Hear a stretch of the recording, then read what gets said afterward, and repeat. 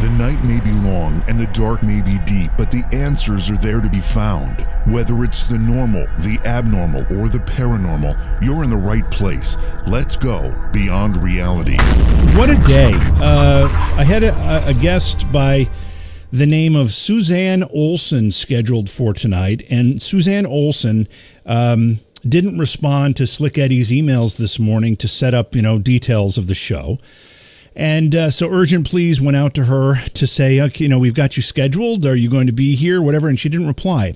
But that actually created a really not a great situation, but it created an opportunity for us to have our good friend Britt Griffith. Now, you know that Britt and I are working on a lot of different projects together. Of course, we've got the political show known as the Independence Gang that we're doing together. We've got the, I don't know what you call it, kind of off-color show Friday nights called Booze, Brews, and Bros that we've been doing together. But we really haven't had an opportunity to use this show as a place to talk about our shared ghost experiences. I've got some, he's got many. And in fact, he's got some video we're going to talk about, some pictures, and we're just going to, maybe tell some stories, whatever it is. It'll be fun to do that. The nice thing about all of it is that we'll also be able to take your questions. Britt is in the chat room. And Britt spent a great deal of time on the TV show Ghost Hunters, of course, and Ghost Hunters International. So we've got a whole bunch of fun stuff to talk about. Now, I'm using different software tonight, so I don't have my quick keys right at my left fingertips. So you're going to have to excuse my back for a second. But I'm going to bring Britt in here with me. Are you here, Britt? I just want to make sure that I'm doing this properly. I've never been referred to as a treat before. Well, okay, I'm not sure if I said that, it was subconsciously. I probably wasn't thinking about it when I used that word. But just the thought of you licking on me or something. Oh no! It was. I was just trying to figure that out. Now, I have to, I've got to just, and I should have done this off air ahead of time, but we didn't have enough time. Just remember, this show is very, very different than Booze, Brews, and Bros, and very, very different than our political show. So we do have some tighter boundaries here, Britt. For anybody who's seen Britt in action, he tends not to have a filter. So it's always it's often like, either throwing some dice or even sometimes pulling the pin on a hand grenade and seeing how long before it blows up. So, no, we should have fun. I like that analogy, pulling the pin on the hand grenade. Anyway, so this you just never know. Yeah, so this do you have the crazy train racked up? Actually the crazy train is part of this because I'm using our setup for the political show as our way to bring you into this. So yeah, so it's ready to go. Gotcha. Look, you're not even wearing a t-shirt. You're like all dressed up for this as well. I put on a collar shirt for you tonight. Wow.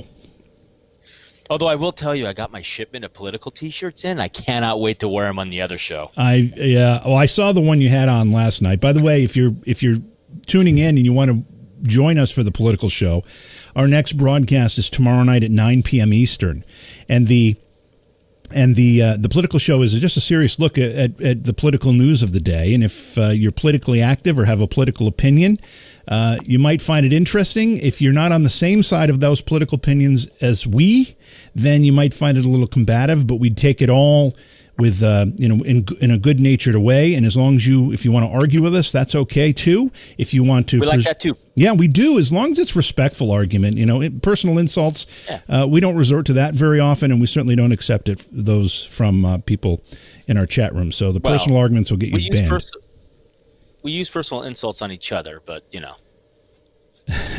we have a lot, that's for sure.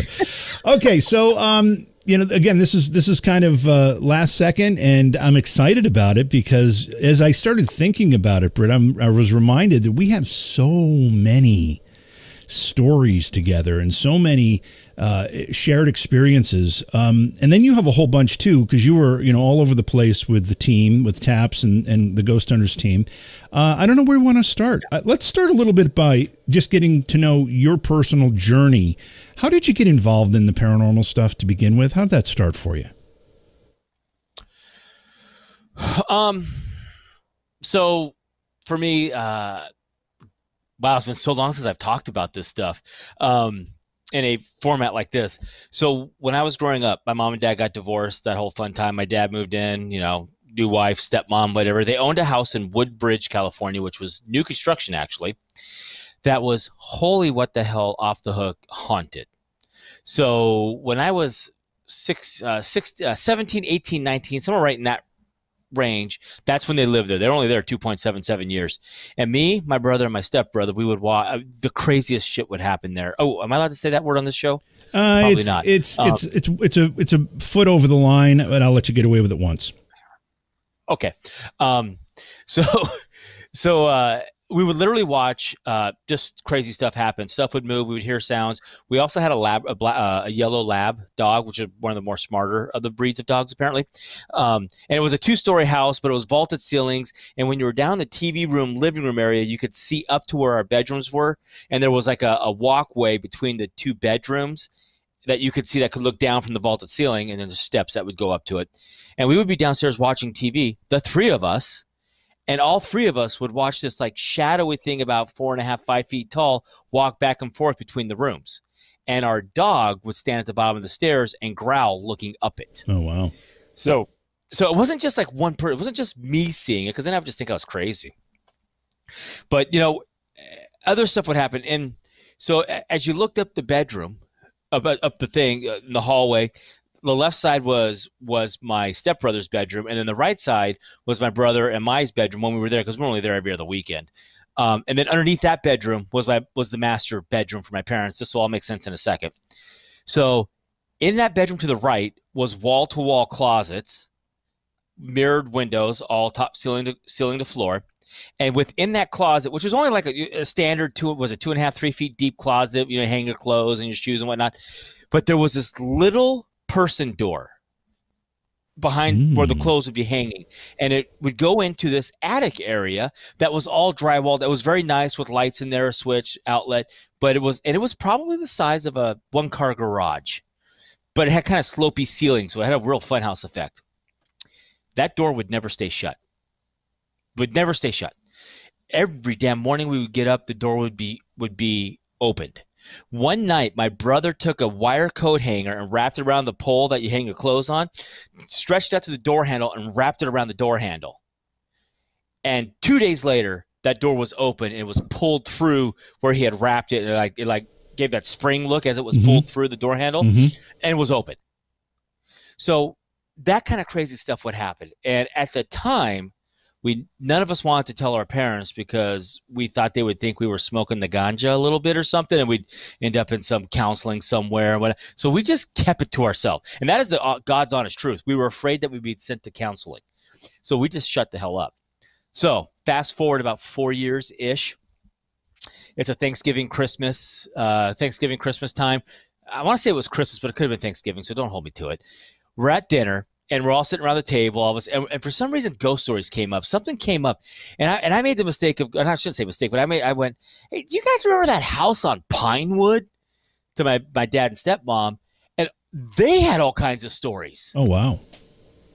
And they were experiencing stuff, and my stepmom was telling stories that she would be home because she worked off hours. She was in the customer service business for a long time, and she would be home in bed, sleeping, and she would feel our dog pacing at the foot of her bed back and forth, and she would kind of look up, well, what's going on?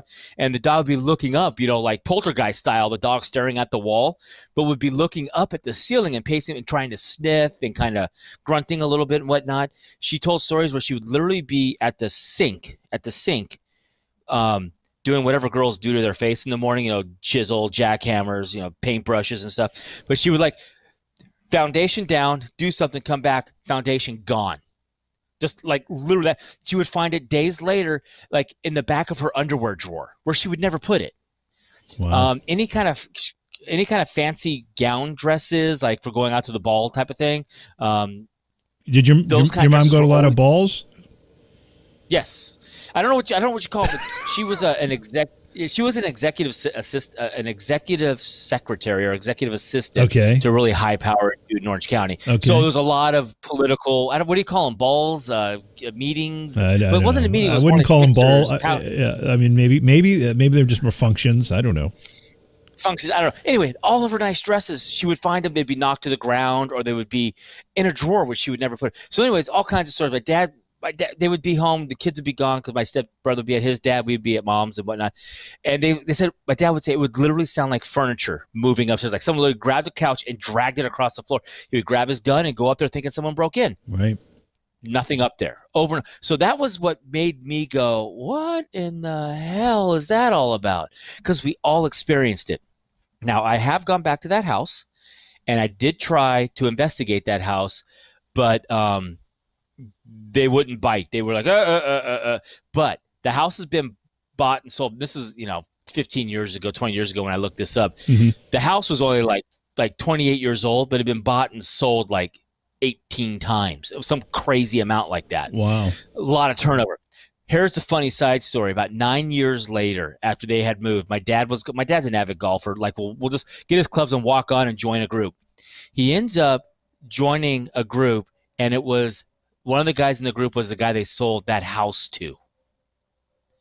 So the guys my parents sold the house to, the father, about the ninth hole after they got a little alcohol in him golfing, the guy finally leans over to my dad and goes, "Hey, when you lived at that house, did you notice anything strange happening upstairs in that little bedroom?" And of course my dad was like, "Oh, we didn't know nothing. We didn't sell you a haunted house."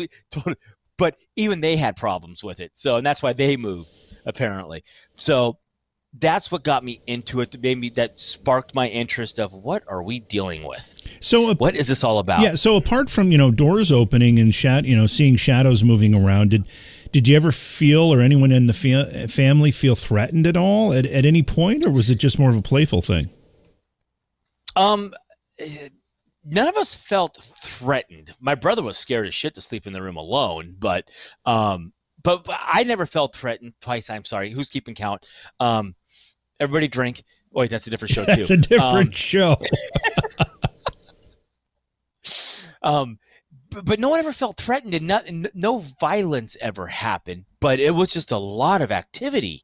And this was new construction, so we don't know what the history was there, or what happened in the beginning, or what caused it. I mean, that whole land was Native American land and was settled. I mean, all right. So was it literally a poultry? Let me ask you something about that, because often when I ask people who talk about their either haunting experiences or ghost encounters, whatever it happens to be, frequently, the explanation, well, it was Native American land. What is it about Native American land that so many people think that is going to be the source of energy for some type of haunting or spiritual activity? Because I tend to think, people of all cultures and races die. Their souls all do the same thing eventually. And if part of that is being a ghost or whatever, then part of it is being a ghost. But often people go back to, well, it was Native American land, so therefore, that explains the haunting. I'm not sure I buy that. What do you think? I would. Well, number one, Native Americans are scary when they're angry, so maybe that's it. But more of this. How about this? I submit this.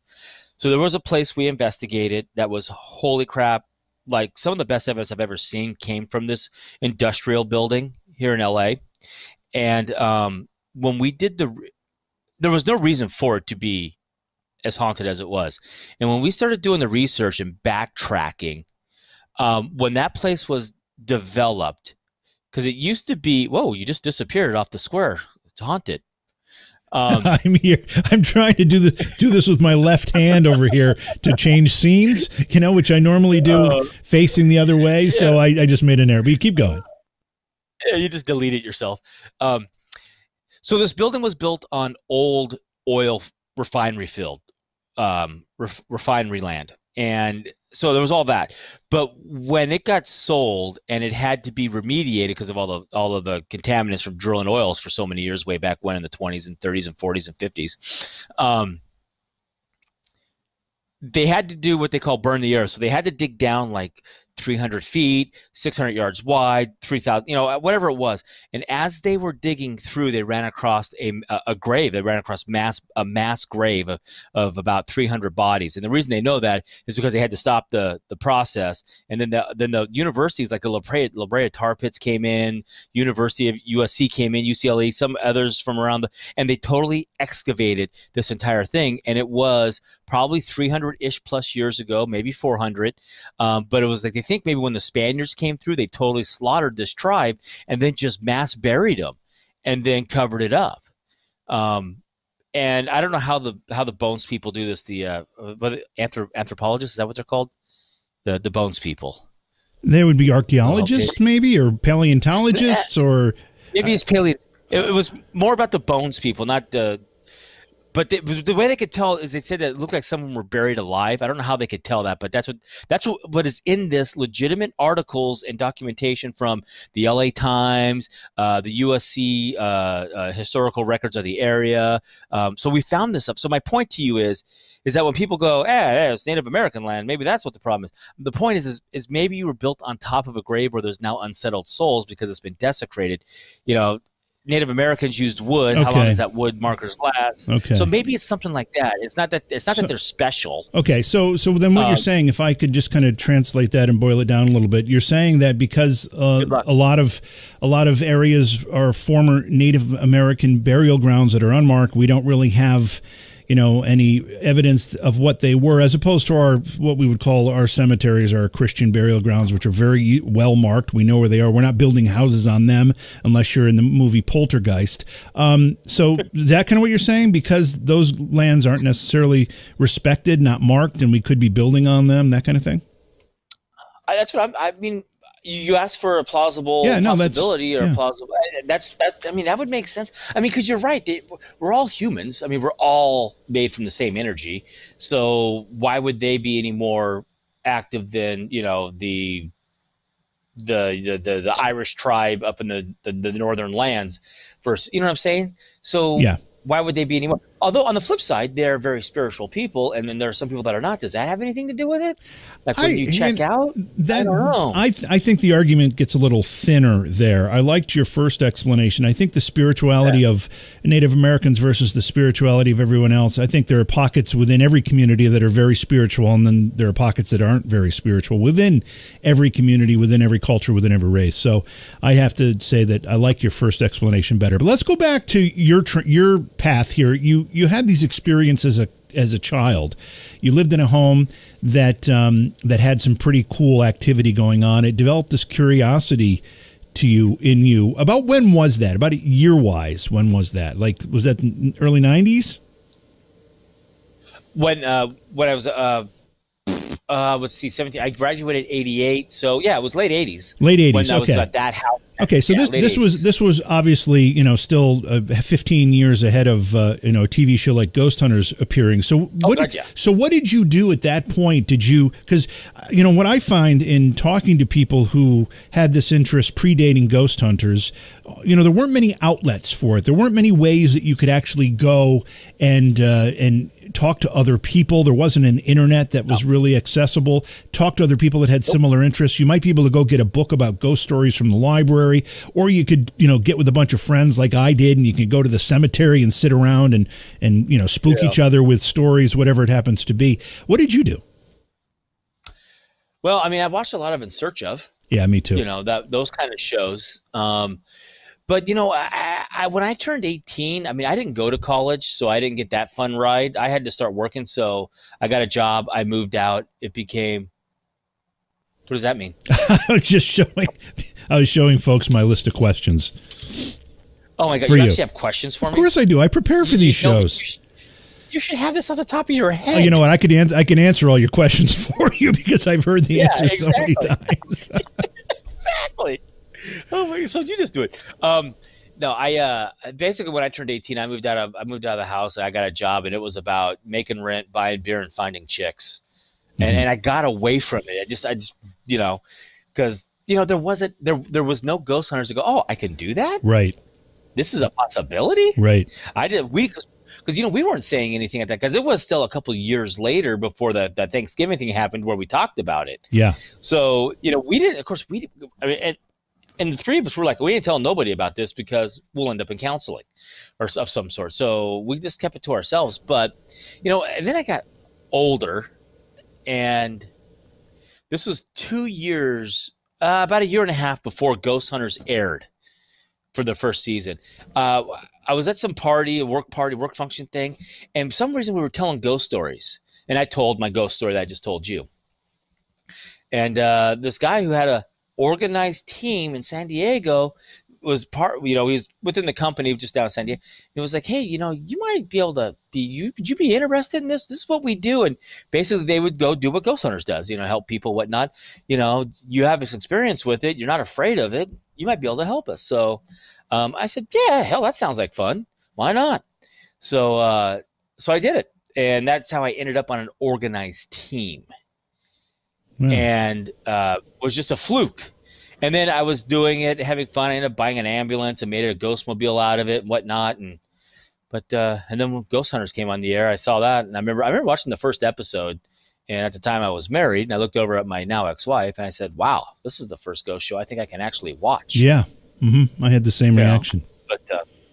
But that's how I ended up on an organized team, which was before Ghost Hunters was even on the air. And I was like deep into it. And, and again, 99.99999% of the time we were able to debunk all this stuff.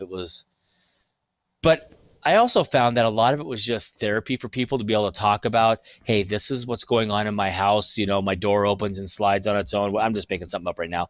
Opens and slides on its own, and that light switch keeps going on. And then we would go check it out. And, oh, ma'am, your door is not even, and it's actually loose. And when a big truck goes by, we figured out that this shifts and your door will slide open. Yeah. And you just need a new light switch. We went ahead and changed that for you.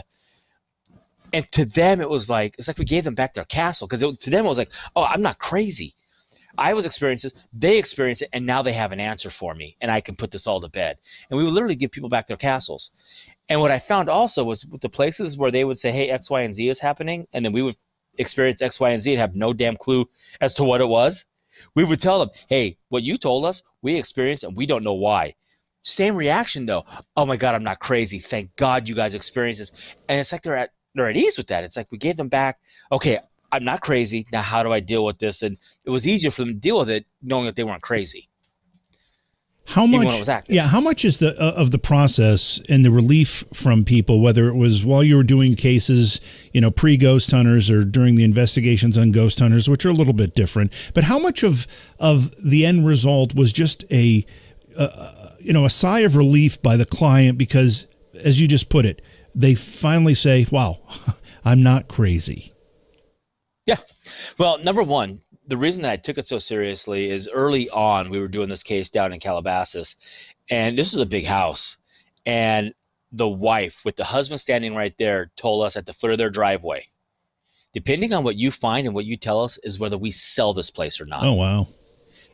And of course, in my head, I'm like going, oh my God, you're going to make a major life financial decision on what we say, looking for ghosts? But they were that racked out on it.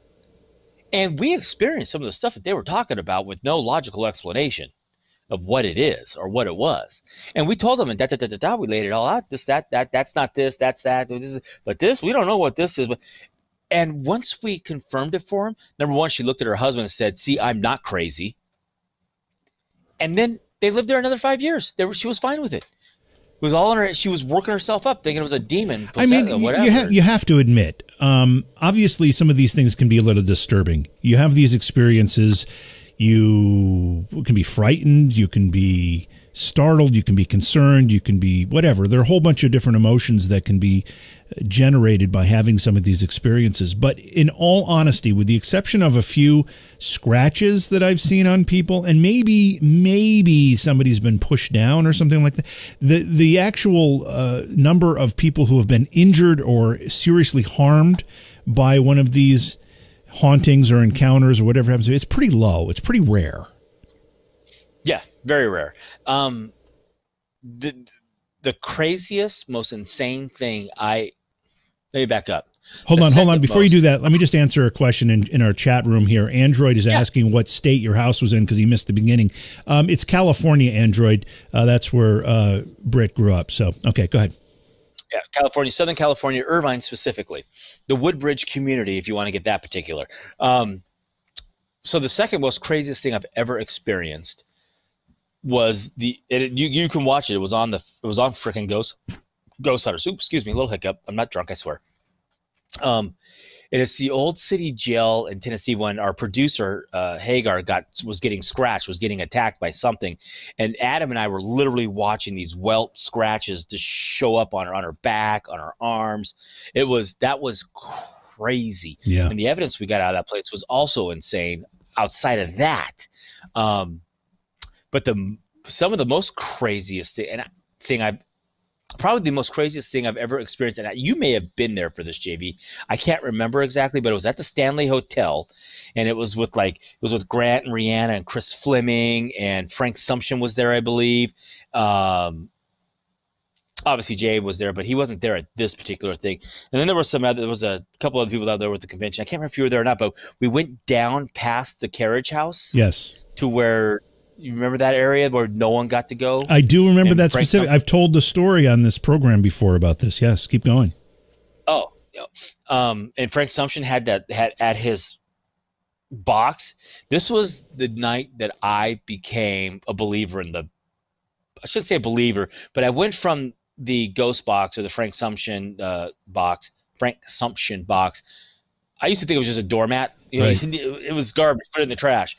And when we went down there with Chris and all them, it was weird. It was crazy. I mean, literally a 2x4 got thrown off. This pile of 2x4s. Rihanna got attacked or possessed or something. Something happened where it was coming after her, and she was losing it. My full name came over the damn box. Britt Griffith. That's not a short name to say.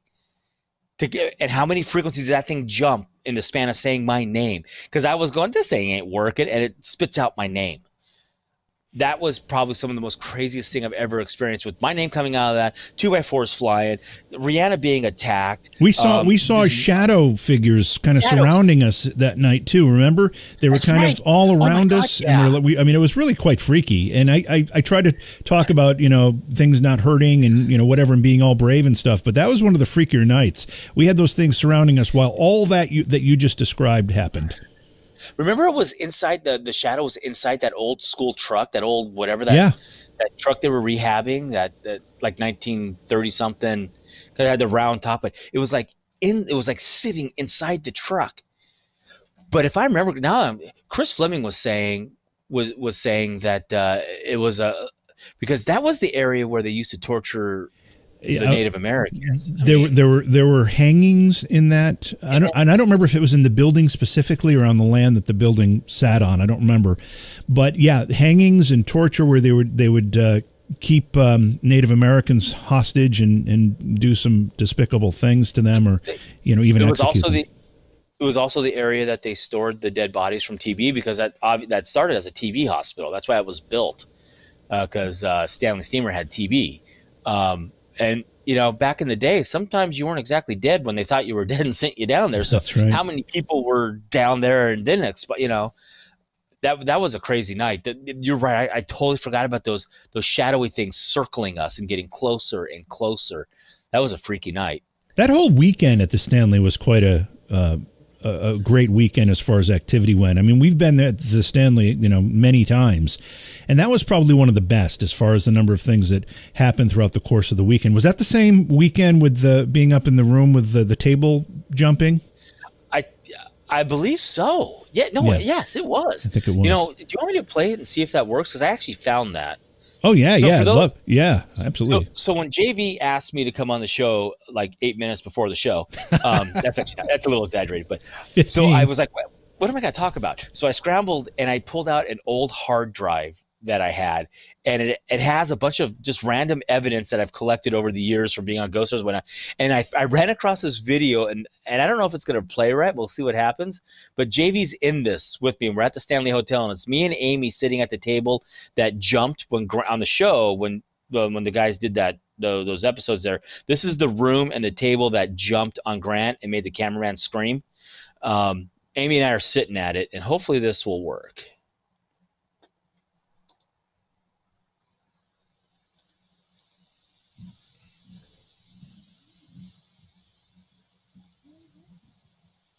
Okay, here we go. Can you hear that at all, JV? I don't hear any audio. So that's Amy and Grant up there on that table, right? Nope, that's me and Amy. Oh, that's you and Amy. And okay. Oh, Grant's right there next to, I think I was next to Grant there on the left. So can you hear any of that? No, I can't hear any audio from it. All right. So basically, what happened here is Amy and I were touching the table, and it moved on us, and we're like, "What the hell? This is not the show. This is just us there." That head you see moving in the lower left, that's JV's head going back and forth. He had a haircut then, so that's why you can't recognize it. I did. I had a really nice haircut back then. And then that's Rhiannon. I'm really bummed that the audio's not working.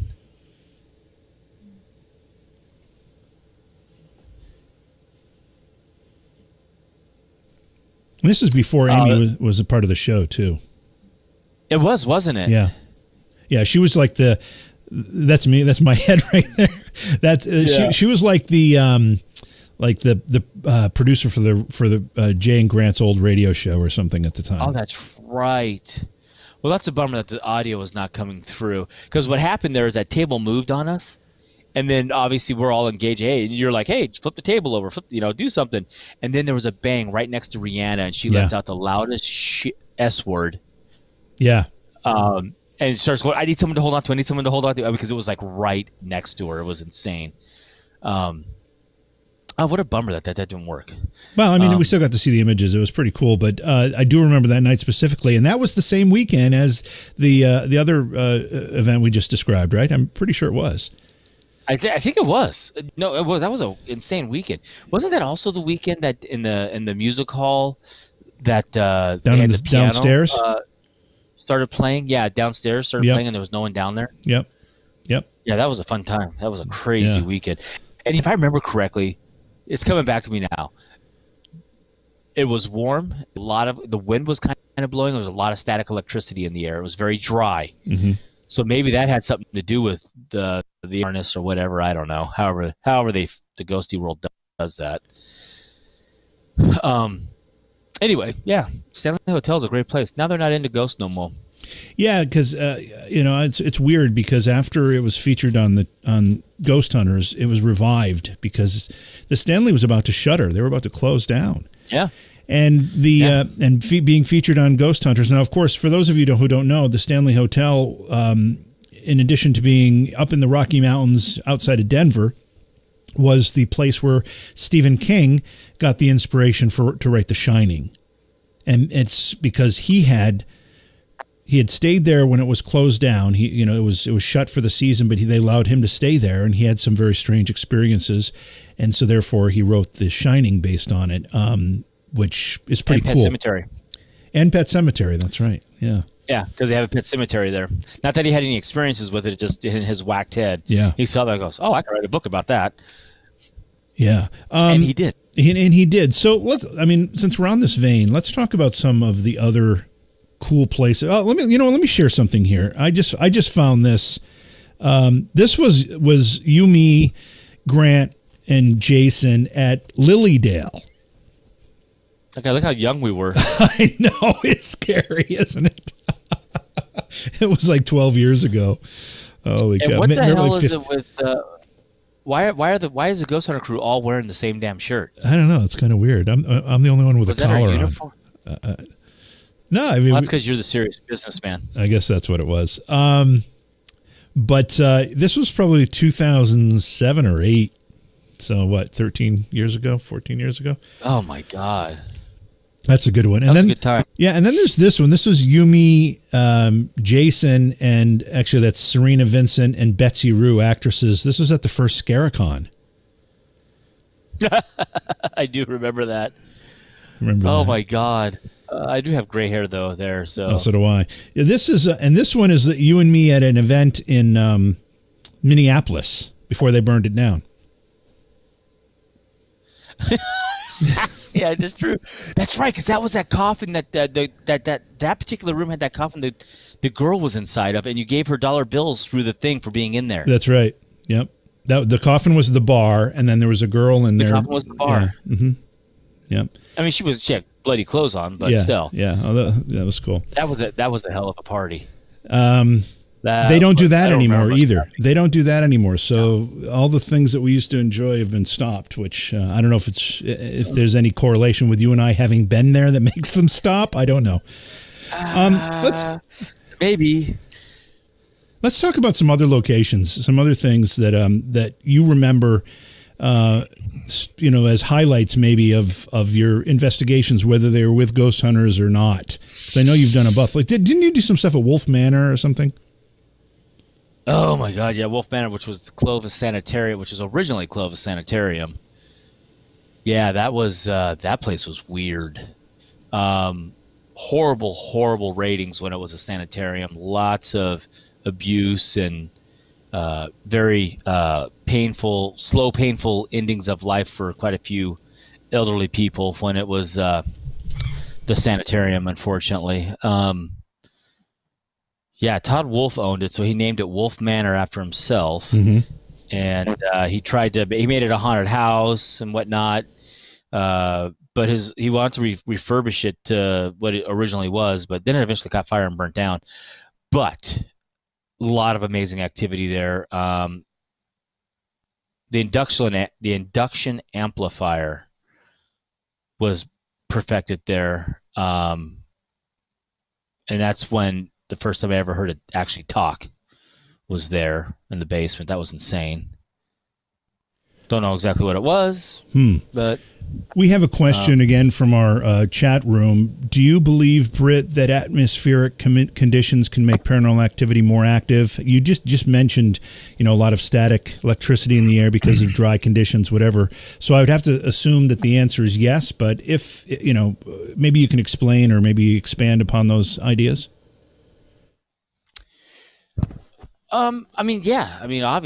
Yes. The short answer is yes. I mean, when we find a place that has a lot of activity, it tends to have high EMF or a lot of kinetic energy that's going on, like railroad tracks. For some reason, there is activity. There's a higher percentage of activity. It's small, but it seems like there's a lot of claims around railroad tracks that are active. And if you think about it, all the electricity and all that moving gear and stuff going by, I don't know. If the theory is true that we kind of run with, that the ghosty world, the spirit world harnesses energy out of the atmosphere somehow, anything that would make the atmosphere more energetic, dryness, static electricity, high EMF, and of course, water running is always something that seems to generate some. When you say water running, like a stream or groundwater moving under a building or something like that, it seems to add to the activity, right? But just to be clear, I don't necessarily believe in ghosts, as Grandma hanging out, Uncle Fred didn't cross over properly. I don't know what we're dealing with. Is it a human spirit sticking around, or is it just some other life form we're sharing this planet on? Is it aliens observing us? All right, Britt, hang on. You can't just throw that out there as an aside. We have to talk about this. There are a lot of different theories about ghostly activity or what people report as ghosts. One of them is, as you put it, Grandma's spirit hanging out after she passed away. That's kind of the more traditional view or definition of ghosts. However, there are more recent theories that talk about interdimensional beings, talk about time slips and time intersections, the past or the future kind of overlapping with our present time, and we're seeing things, through a thinning of a veil of some kind. So there are a lot of different ideas, and some people even connect alien activity to what we call ghosts. So where do you fall in all that?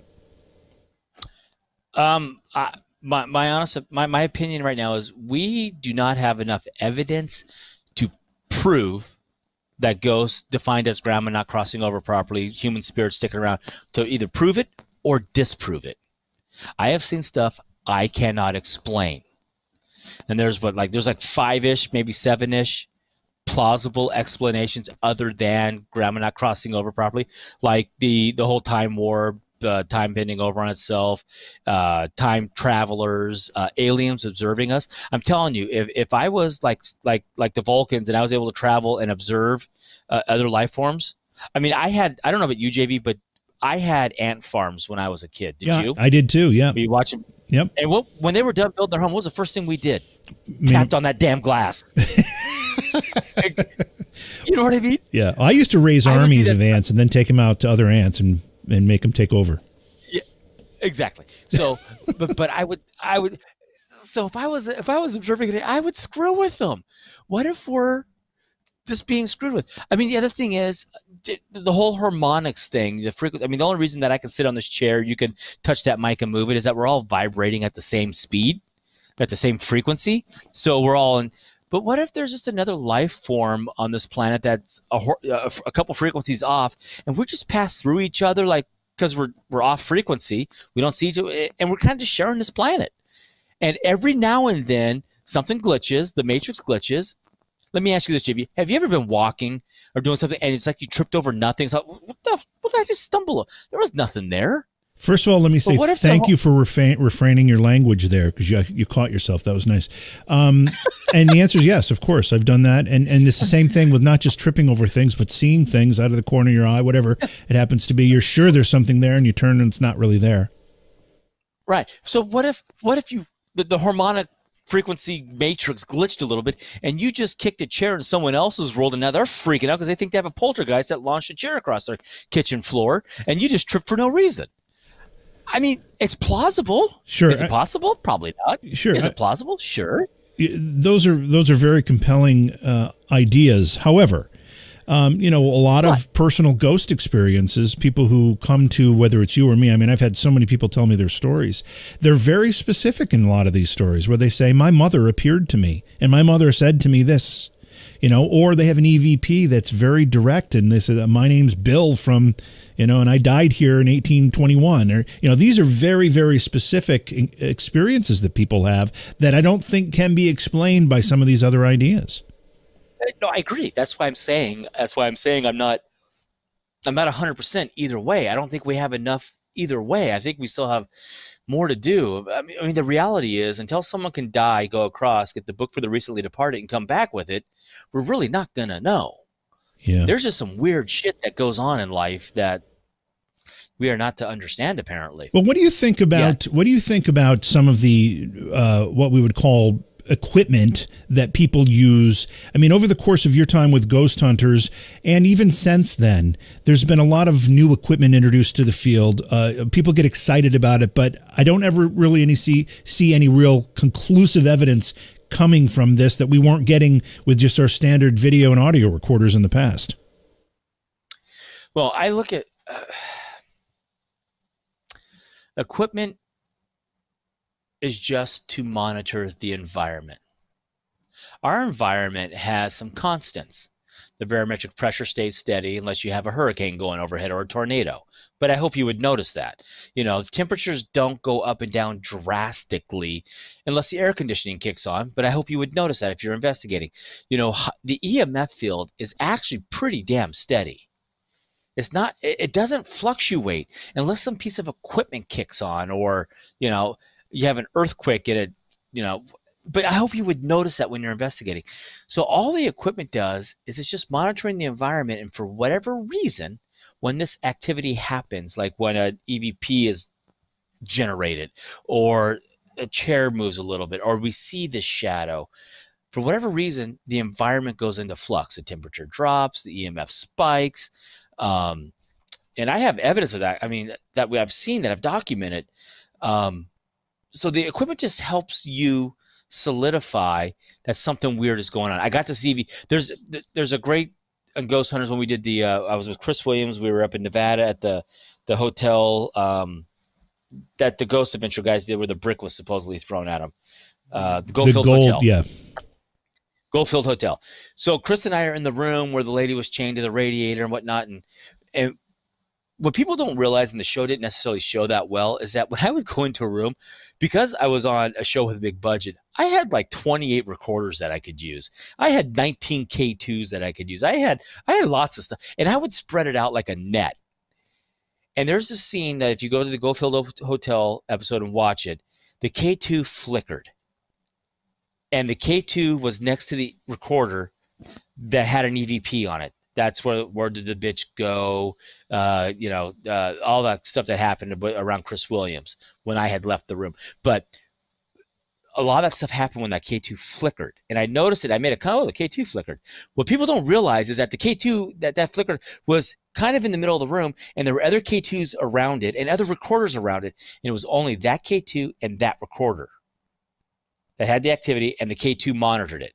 So that told me there was a fluctuation in the EMF field, the range that the K2 covers. I used to know what this was offhand. I don't know anymore, but whatever that range was that the K2 covers in the EMF field, it went into flux, and then there was an EVP on that recorder. So there's something to it. So all the equipment does is it gives you something to clue on, like the RIM pods that have all the flashy lights that make the noise. You set it down, you walk away from it. You don't have, because it makes noise, you don't have to like stare at it. You can be over here doing this and whatnot. And then, I better pay attention. What's going on over here? And then you turn around and pay attention. I can't tell you how many times that equipment helped me. Oh, God, I got to see a shadow. I got to see something happen with my own eyes, which is what we really want. We want to experience it. The K2 just, the equipment just helps you get to that point. And it also just, until we can, install a USB download port in our head, everything we have is just a personal experience. You have to believe me that I'm telling the truth. But if I can point to video of the RIM pod going off, the K2 flickering, and that door moving because I had it all on video, that makes it a much more profound piece of evidence. What about things like you mentioned that our experience with the Ghost Box. I've also seen people using the Ghost Box, which I call foul on some of the things that they were saying. We've been in some of these sessions where people are clearly manipulating it, but that's just part of the business, I guess. But what about things like the full spectrum camera or some of these more high tech things, or particularly phone apps? They drive me crazy. But what do you think of the phone apps? Well, okay, so think about it, JV. This is a pretty powerful computer in our hands. It's true. I mean, it really is. It's a powerful piece of equipment. And again, if whatever's being used for, like doing an EVP session, of course, I'm always a believer. You set it down, hit record, and you step away so you're not touching it, and you get EVP on it. You get EVP on it. I mean, it's useful. Okay, so let me disagree with you. Let me agree with you. If you use the camera for video or still photography, or you use the audio recorder on your phone, it's the same thing as basically using a standalone audio or video recorder. So I have no problem with that. But there are some of these apps that, have a little ghost radar thing, and they have little dots moving around. Those are the ghosts in the room. I mean, if there was something in my iPhone that could identify a ghost, then bravo Steve Jobs, bravo Apple Computer, right? Yeah, Jay had that app made that he called the Haas app. And it was legit because it was a recorder. Perfect. You could put notes on it. Perfect. You could take photos with it. Perfect. And it sensed vibrations, which that kind of equipment is within the phone, the gyro, whatever the hell it is, to tell you which way you're leaning and whatnot for playing your games.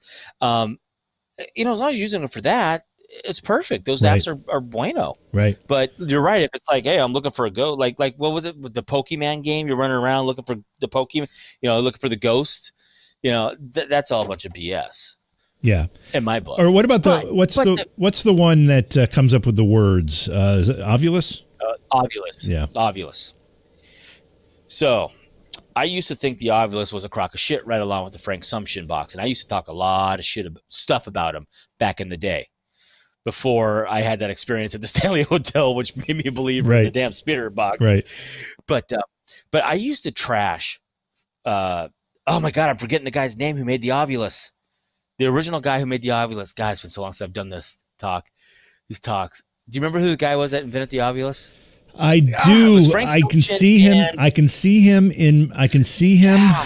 and he had gray hair and I'm not coming up with his name. Anyway, I used to trash it, and then someone one day told me, he goes, if you're gonna trash this stuff, you should at least watch this video where he talks about it. So I was like, okay, fair enough. Email me the link, and they did. This is when YouTube was just becoming a thing, and so I watched it. It turns out that are you looking it up right now? I'm trying to. Please yeah, look it up. Yeah, because it's gonna kill me. Yep. It turns out he Bill actually, Chappell. Bill Chappell. That's it. Yep. Yes, Bill Chappell. Dang. Oh my God. It turns out he and Frank were friends. And in this video, he's trashing his own Ovilus. And he said, if Frank can make this magic 8-ball box, I can make one. Watch this. And that's where his inspiration came. And he tells a story about when he was developing it before it was in the nice box and where it's at now. And he had his computer. He's at Waverly. I want to say it was Waverly. And he had the probes put out. And he had his 100-word dictionary. And it started saying words in it that were not in the dictionary. And that's what made him go, what? What is this all about? And then it got stuck on priest. So he was, okay, so we must be stuck at this. Because the way the Ovilus works is if the EMF field, the ghosty world is supposed to dive into it. If the EMF is fluctuated to this, it'll say this word. If you fluctuate it to this, it'll say this word or that word. Depends on where it's at. It's like a 100-word dictionary in the original one and 100 spots. And that was the theory behind it. So it kept saying priest. So he said that he was like, okay, it must be stuck. There's a weird glitch here. So he went in and I don't remember the exact numbers, but he says priest was at 2 milligauss. So he pulled it out and dropped it down to 10 milligauss and took the word that was in 10 milligauss candlestick and put it in 2 milligauss, thinking that he would start getting candlestick. He didn't. He got priest again. Priest. And then it added a word that it didn't even need. It wasn't even in there, which was need priest. Okay. So back up for me here. Yeah. Were you there for this? I don't. No, this is the story that he's. This telling is the story he's telling, and he's the one he's the one selling these devices in this app. Yes, and okay. this is why there's going to be a whole arc to this. I figured we got time to kill since this was the last second thing we didn't get. No, it's fine. It's fine. I just want to make sure we're all on the same page here. This is the guy that invented this thing who sells the app, and it's also a standalone device, isn't it? Well, back then it wasn't an app. It was just a standalone device. Kind of a big device. Yeah. This is before App World. So I was like, but what struck me about it is that he was like, it's a magic 8-ball. It was a ruse on Frank. And I can respect that. Sure. And then he tells a story which really started happening. He was like, oh, what the hell is this? And that's what made him continue to develop it and whatnot. So I'm like, whatever. So fast forward to Stanley Hotel. Remember Adam Bly? Of course I do. Scariest mother effer I've ever been around. He's an exorcist. Was he ordained by the Catholic Church? I don't remember. He had a relationship with the Catholic Church. I know that. Yeah. If I remember correctly, he was on their payroll somehow, and he educated priests. He helped priests learn how to do exorcists. I mean, he did real stuff. He went around the world for them. I don't know exactly how that all worked, but or how much I'm allowed to say. So right. But so I'm at the Stanley Hotel, and I'm in the Stephen King room, which is 217. And Adam was actually running an area. It was one of the first times I talked him into running an area for this event. And he was across the way in the admin building. And we had a spirit box going, and we had a Ovilus going. And it was one of the Ovuluses that would actually say the word, not just print it out. Right. And the Ovilus in the spirit box in front of a group of like 30 people that were in this room with me. This is on video somewhere. The spirit box started talking to the Ovilus, and the Ovilus started talking back to the spirit box. And it was saying, literally, the Ovilus was saying, can I cuss because it's part of the story? It was saying F Adam Bly, F Adam. The spirit box said F Adam Bly. Where is he? Kill Adam Bly. And then the Ovilus started going kill, kill, kill. And then it was insane. So I started texting Adam Bly. Dude, there's something over here talking about killing. People are freaking out in the room. Oh my God, what's it doing? And then there's a set of big long set of chest, not a chest of drawers. That's a long one, right? The tall one chest. It was the dresser. It was a dresser. And if This is important. Okay. So I'm standing with my back to it, right? And all of a sudden, the girl next to me screams bloody murder because the drawer opened up and hit her in the back of the arm. Huh. While all this is going down, I'm like, what is going on? I'm like, what the hell's going on? You know, this thing's cussing you out, wanting to kill you. This drawer opens, hits this lady in the back of the arm. She screams bloody murder. And I go to close the drawer, and you know how some drawers are like really easy on rollers, you know, slide in and out. This was not one of those. One of the original ones where you had to like kick the damn drawer in. Right, it was wood sliding on wood, so it was wood sliding on wood. It was a lot of friction. Yep. Yeah. So it hits, we push that back. What the hell's going on? And all of a sudden, it just goes crickets. Everything shut up. Everything stopped. And on the door, it's Adam. He walked over. And it just went, crickets. It's like, what the hell? And he kind of walked in, and people were going, oh, my God, it was saying this. It was saying that. Oh, my God. Da, da, da, da. And he's like, I'm going to do an experiment. I'll be right back. And he shut the door, and he disappeared. And all of a sudden, it started up again. F him, get him out of here, screw him. It was Adam this, Adam. It was insane. And then it went crickets again. And right about that time, it was time to rotate the group, so they had to go. And Adam walked in as they walked out. So now we're in the room alone. I'm just Adam. He goes, yeah, I walked the other end of this hallway to see what would happen. I thought, well, it came back. So he goes, pulls out this parchment paper thing and opens it up, and he's standing over the spirit box, and he's blah, blah, blah, blah, blah. He's doing a mini exorcism. At the time, I didn't know this. Yeah. He's doing this little mini exorcism. And you're sitting there. I was sitting on the bed just waiting for the next group because I'm tired because I'm mentally exhausted. And he's doing this thing, and then right below the parchment paper where the spirit box is, like all of a sudden you keep saying parchment. Do you mean parchment? Parchment, thank you. Okay. Parchment paper. Gotcha. Yeah, like the old school paper. Yep. Right below it, this ball of blackness about the size of a cat just materializes, hits the ground, shoots into the bathroom, and the soaps that were on the sink counter went bouncing around the entire side of that. If my ass had feet, I would have backed right out the window and dropped the 2 floors down and taken off. But I did this like big eye thing, and Adam literally stops and looks at me and goes, "Did you see that?" And I was like, "What was it? Yeah, what was that?" And he literally says, "You were meant to see that." Blah, blah, blah, blah, blah. It goes back to his thing.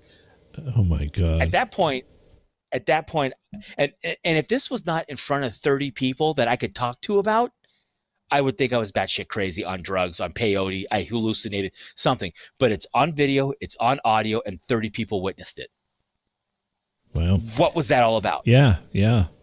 And the Ovilus did something, and the spirit box did something. So what do I do with that? Yeah. Well, what do I do? Because I am. I think at some point you and I are going to have to do some field study with these pieces of equipment and see if we can get some things to happen. I think that would be a great live stream. And kind of test. Don't you think that'd be a lot of fun? Yeah. But again, but is it the location? Does the weather have to be right? Was it because Adam was there and what he does in the world of the Catholic stuff? I mean, does everything have to line up right? I mean, can just you and I go out and find some place and do this? I don't know. Yeah, well, because it doesn't happen that often. No, you're right. It doesn't. But we can certainly give it a shot. I want to ask you about the state of paranormal reality television now. Obviously, Ghost Hunters ran for what? 12 seasons? How many seasons was it? I don't remember. It did 11 and got axed, and then came back in its new form over on A&E. Okay, so it was 11, and then it came back. Is it still on anymore? I don't even know. With the pandemic, who the hell knows what show's on and coming back or not coming back. I know that Kindred Spirits is filming. I saw that Ghost Nation might be going back out. I haven't seen anything on Ghost Hunters. And then the whole Ghost Adventures thing, that's a little weird in itself too. I don't know what they're up to. But what do you think about the state of paranormal reality television now? Has everything been done that can be done, or what do you think? I mean, how many different ways can you look for a ghost? You know what I mean? I know exactly what you're saying. Yeah.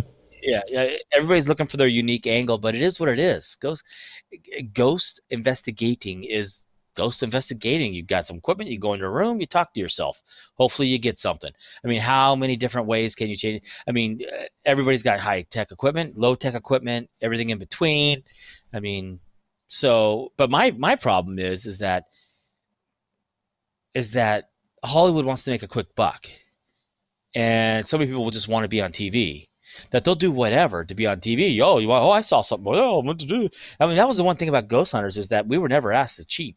We were never once was I asked to flub something or make something up. Or now, it doesn't mean we didn't get some stuff wrong because of the nature of the show and how fast we had to move, but there was no active cheating group or evidence making group. And honestly, I think that's what made Ghost Hunters what it was. All right, so remember the first season, let me go ahead. What about the first season? It was 13 episodes, and only 3 of them had activity. That's right. That's right. But that was so fresh and so new. Yeah. But let me ask you about. There's some controversial moments in Ghost Hunters, particularly in a couple of those Halloween specials. You know what I'm talking about. What are your thoughts on those, or how do you react when people bring them up, like me right now? Well, if you were there, I would be really questioning it, but you weren't there. So. Yeah, I was there. I just wasn't in that part of the building. I was out in the trailer. Oh man. Are we talking about the jacket pull, or what are we? Yeah, that's one. That's one for sure. Yeah, okay. I wasn't there, but I can tell you this: I worked around Grant for years and years and years and years and years and years and years, 7, 8 to be exact. I never once saw him do anything funky. Right. Anything that made me go, never once. So that's all I got to go off of, is that my experience with Grant and knowing Grant is that it is what it is. It's legit. If he says it's legit, it's legit. Now, if you can produce some evidence, some hard evidence, not the shit that they had on the all these people. Well, if you did this and you did that, and the stars aligned just right, yeah, I know. 4 or 5's coming. All right, this is a PG-13 episode tonight, just so you're aware. Should have said that in the beginning of the show. Yeah, sorry. But I don't. Can stuff be faked? Absolutely. Not what I experienced. Yeah. And we didn't have to. That was the beautiful thing about Ghost Hunters. We didn't have to fake anything. The brilliance of Rob Katz at the time was get off your ass and investigate it. I don't care if you know what it is. Get off your ass. I cannot tell you how many haunted ice machines I found. and I knew when I heard the sound that it was going to be an ice machine. Yeah.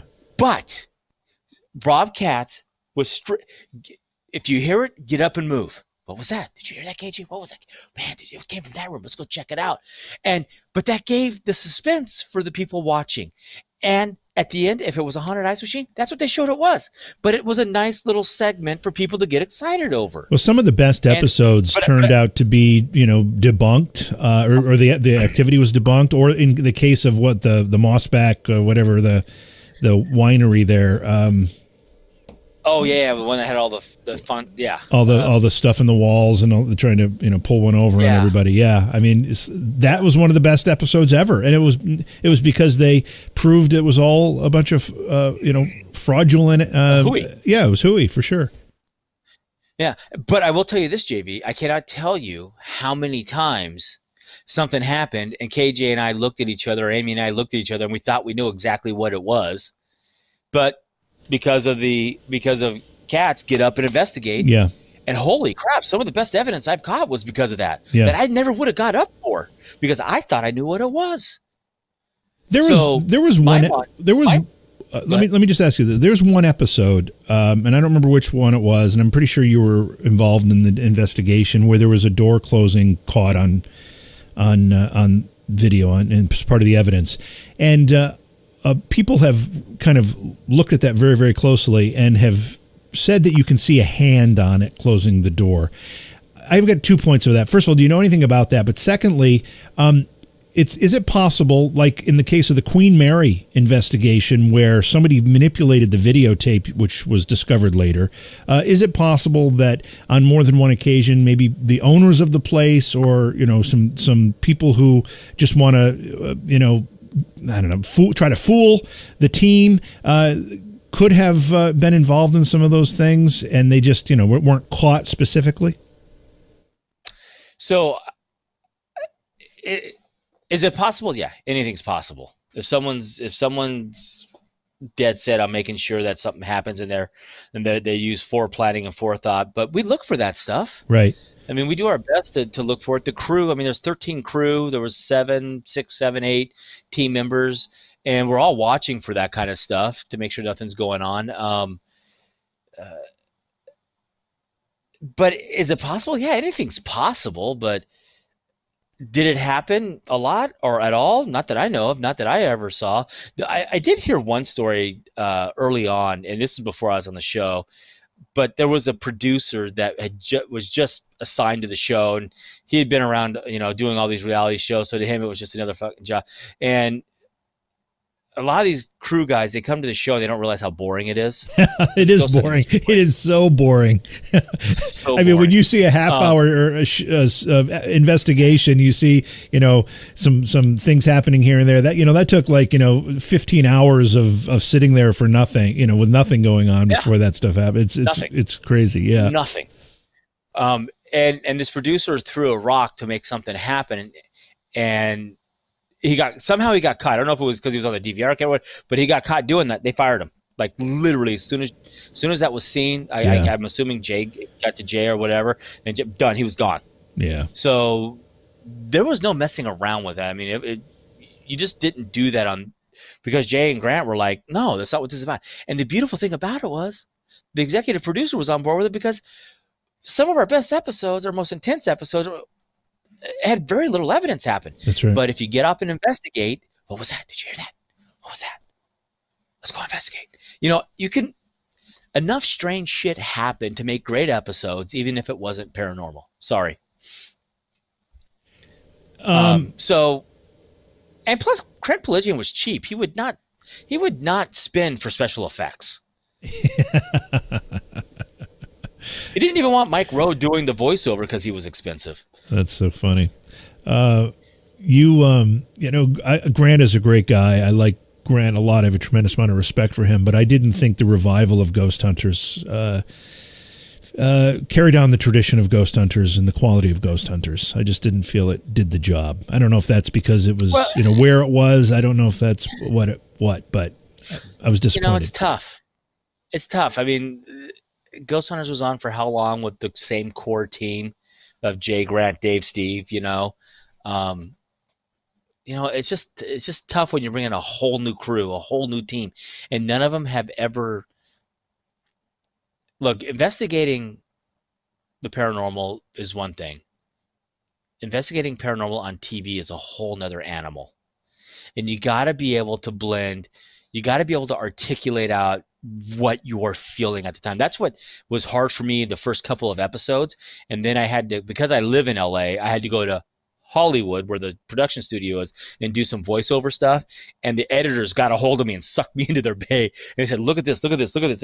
And they really educated me on how to articulate across what I'm feeling. And what I learned was you have to talk everything out. I mean, literally Amy and I, because we were investigating together before the show was even on the air. I mean, we knew each other quite well, and we could literally investigate, maybe say 3 words, and we knew exactly what we were doing and exactly what we were experiencing. But how boring is that for the crowd, for the people watching? So investigating the paranormal, you got to articulate, you got to talk everything out. And I like to talk a lot because I like the sound of my voice. So it was a natural for me. Yeah, you talk a lot and you talk very fast, so you can get a lot of words out in a short amount of time. It's good. Yeah, I got to, because you'll shut me up and cut me off. It's true. Well, I've done it more than once.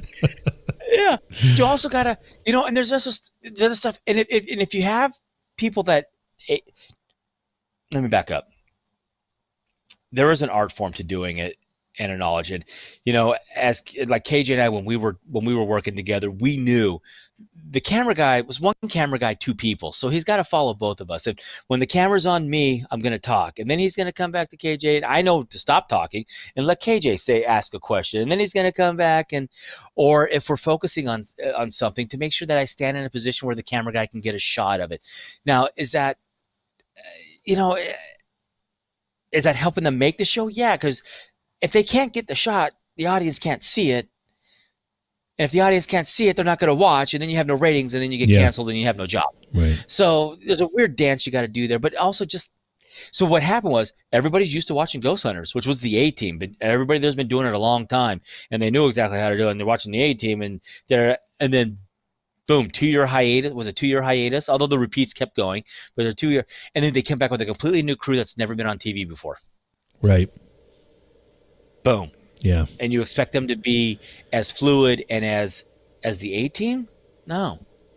Yeah. Well, it just doesn't work that way. And that's why it was so, because I watched the first couple episodes and then I was down. It was so clunky and it's not their fault. They just weren't. The funny thing is, I think Grant made a miscalculation there, and I was talking with him before the first show aired, and he was so excited. He said it's all whole new team, all new perspectives, all new faces, all new ideas, all new technique, whatever.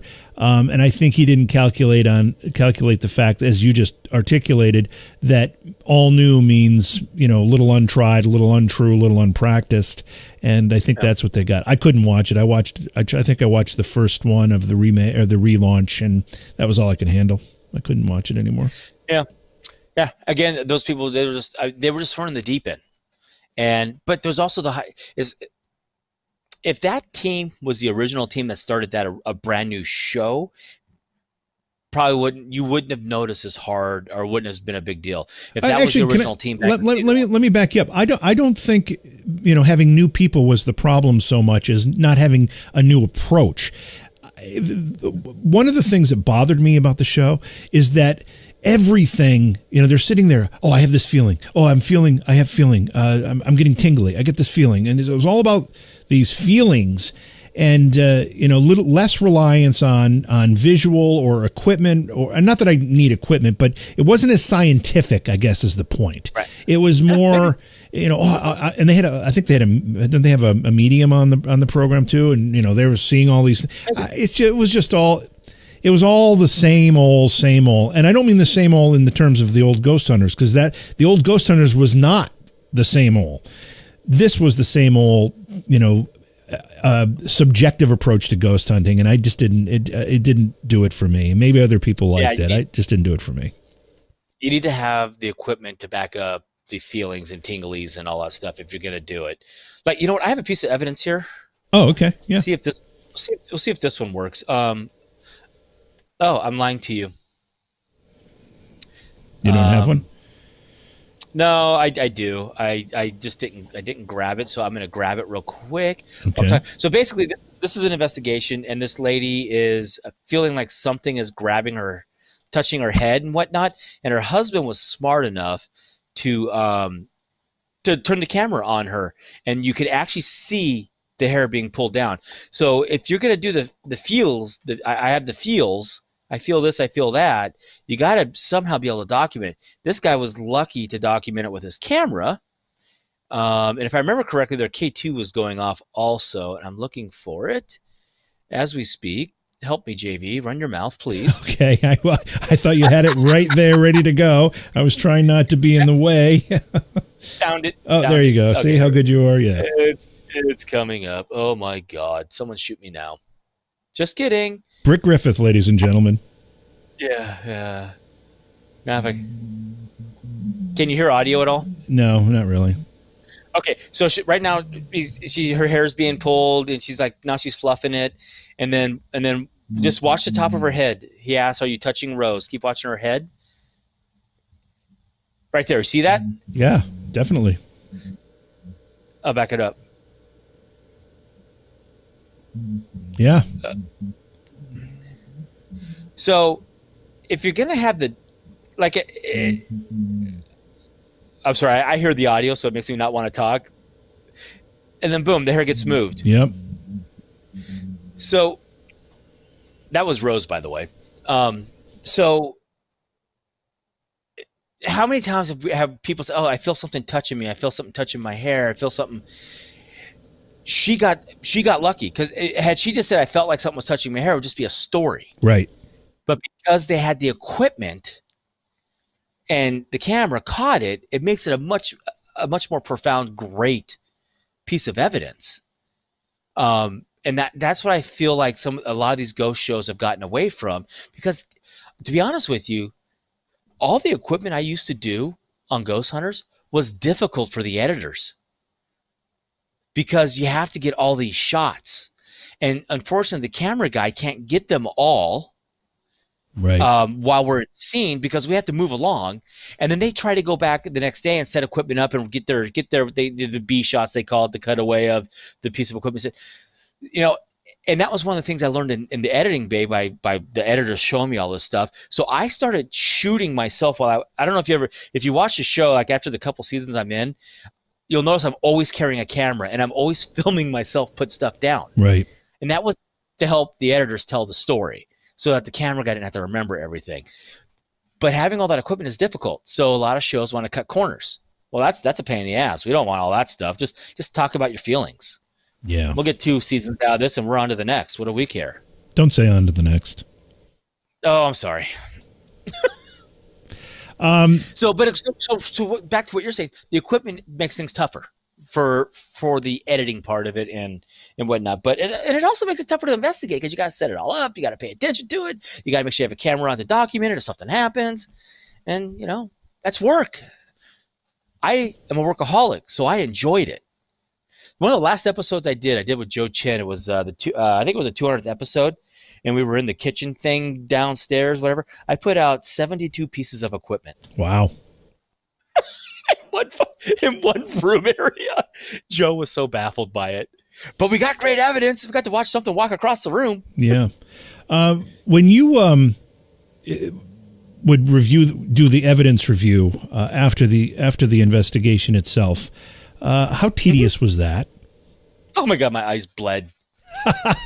My ears bled. So, you know, Jay was all about putting stationary audio with all the cameras, which I'm not a big fan of, because I had to listen to it.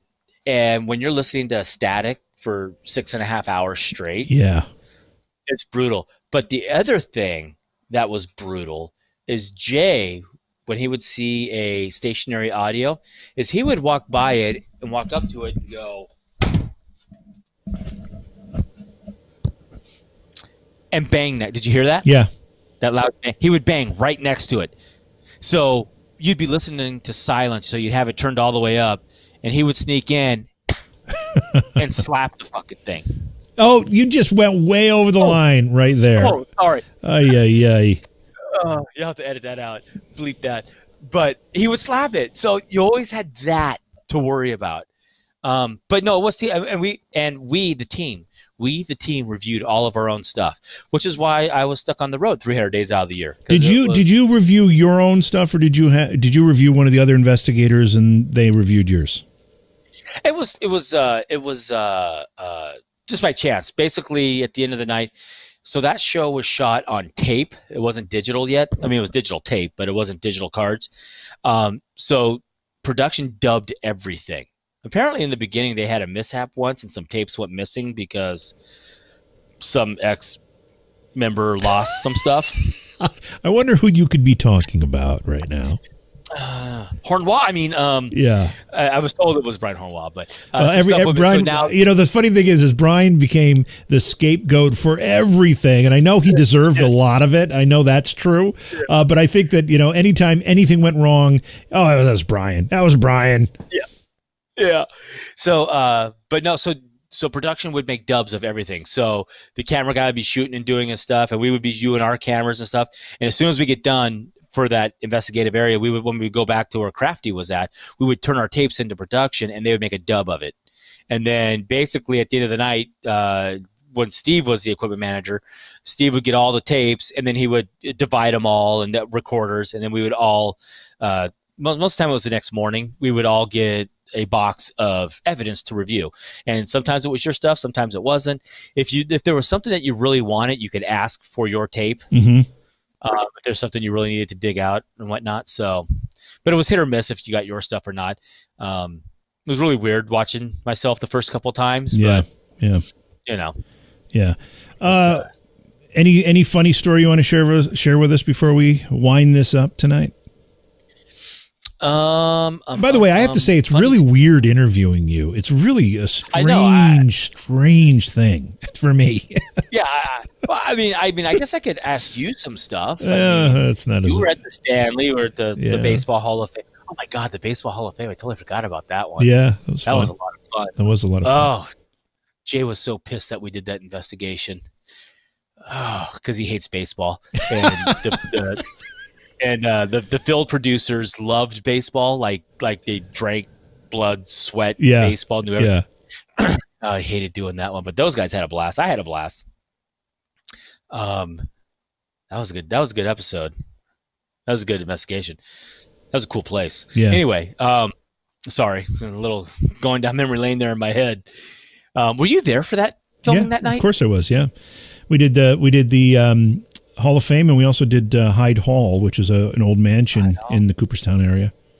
Oh, that's right, Hyde Hall. I forgot. That's where we got that crazy mist. Yep. Yeah, we never did the Otasaga, did we? Not as an episode. Yeah. Well, we did it. We did an event there. Oh, no. Right. We did an episode at the Otasaga. Yeah, we did. Absolutely. Yeah, I thought we did. Yeah, we absolutely did. Yes. Yeah. It was Otasaga, Hyde Hall, and Baseball Hall of Fame. Yep. Wow. God, how it all bleeds together. I know. I mean, funny story. We're always practical joking each other and throwing snowballs at each other in the snow. And there was a run there that it was all about the stink bombs. So someone bought those little glass stink bomb things, and we would put them underneath the floor mat in the vehicle. So when you get in, you'd be doing the gas, you'd crack it, and then it would stink. Oh my God, Vaseline on the hotel door handles. Yeah, there was a lot of practical jokes that went down. And then there was some cool time. There was some cool stuff. Yeah. One of the things that's fun is even before you were on the show and we'd all be hanging out, and Jason used to have a way of making you do some of the craziest crap. Didn't you chase down a bull one time or something? I'm trying to remember. You jumped up. That would be. No, it was up at the Stanley Hotel. Was it the elk? Was it the elk that were up there? I chased an elk. There was that, but there was one where you went off into a field, jumped the fence. I'm trying to remember. I can't come up with it again because they all blend into each other. But wow. Oh wait, no, you're right. It was a cow. It wasn't a bull. Oh, it was a cow. But okay. He dared me to go touch the forehead of a cow. So I did. You used to do all this shit, or you had to eat the hot sauce, or you drank what? You did something. No, that was. And you ended up throwing up. Yeah. Wow. that was bad. That was rough. Oh shit! When we did that. What was the one with the? It was in New York, the theme park when they stuck KJ and I on that whirly machine that went around the teacups. Yeah, because the teacup. And then Jay wouldn't let the guy stop it. And he ran for like 15 minutes. Oh, God, I threw up so hard. I hate being dizzy with a passion. Man, and then I started throwing up, and the sound guy could hear it because I had the mic on. Oh, God. And instead of feeling bad for me, he gets on the radio, Britt Griffith, and here come all the camera guys to film it. Oh, man. Hey, listen, let me just mention this. If you're new to the show here tonight, please subscribe, whether you're on YouTube. I know we have some people on Twitch as well. Please subscribe to the program. I'd appreciate it. We don't always have this much laughter on the show, but it's been a really, really fun night, Britt. I'm glad you were available to do this. Beyond Reality Paranormal is hosted by JV Johnson and produced by Orion Palmer and Slick Eddie Edwards. Like us on Facebook and subscribe to our YouTube channel. Please consider supporting the program either through your podcast platform, click on the link in the description, or on Patreon at Joha Productions. If you'd like to be a guest on Beyond Reality Paranormal, or you have a recommendation for a guest, contact our producer, Slick Eddie Edwards. Eddie is spelled with a Y at slickeddieedwards@gmail.com.